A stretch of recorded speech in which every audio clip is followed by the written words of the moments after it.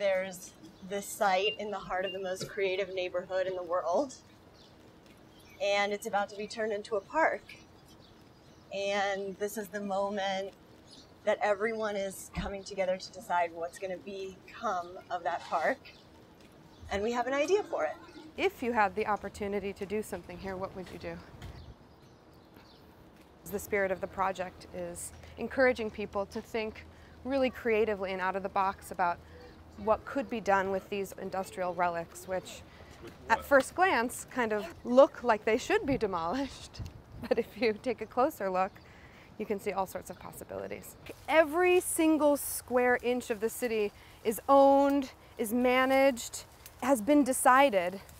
When we found this site, we thought, wow, here's an opportunity to actually shape a piece of city. It's easy for a lot of people to dismiss the idea of saving these things when they just see them from afar. But just standing here, being surrounded by staircases and the shadow and light and the sounds, the opportunity feels so immense.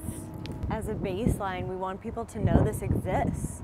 We want people to have the opportunity to see for themselves, experience for themselves, and then decide, do we want this? Do we want a lawn? Do we want something else?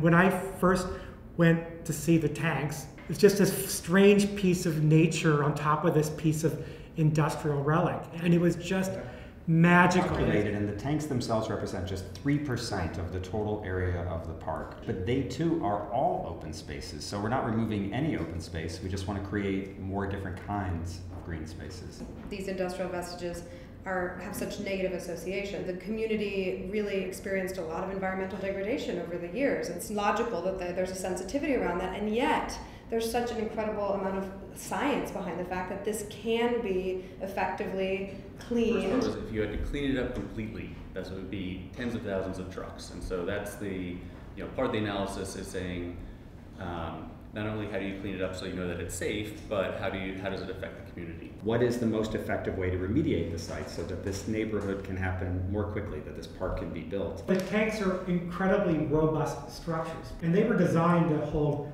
vast volumes of very heavy material. I mean, these things are really built, and they were built to last a long time. One could be a theater, and one could be a playground, and one could be a swimming pool, and one could be perhaps the oyster production facility. The idea that it would be a mix of culture and environment and community. This is an opportunity that it's not going to come around a second time. This is it. If we miss this opportunity, there is no second one. And I think all we're really asking is to be heard, right? That's all we really want is a fair hearing on it. And it just doesn't seem that we've had that chance so far. We've been advocating for this for so many years, but the city just put out a statement through Green Pointers that these things are coming down, like, imminently. I'm going to say, hidden in plain sight in the beating heart of Williamsburg is a breathtaking relic of Brooklyn's industrial waterfront. Yeah. These structures are in imminent danger of being demolished without the consent of the wider community. Sign this petition and ask the city to halt demolition and give New Yorkers a chance to learn about these tanks and the value they could bring to Bushwick Inlet Park and the community. The plan is either to demolish the tanks and have open green space, which we argue you're going to have lots of, or keep the tanks and have this sort of be a feature of the park that speaks to the history of the of the industrial waterfront. I went to high school with my friend right there, high school. Right, exactly. Could we, Some people have lived with these structures before they were decommissioned, and they were just examples of environmental degradation. The typology of these structures is so unusual. I think it requires an extra degree of creativity and kind of really thinking about what could be done here. We see the possibility of breathing new life into them and actually transforming these layers of history into actually something that produces life.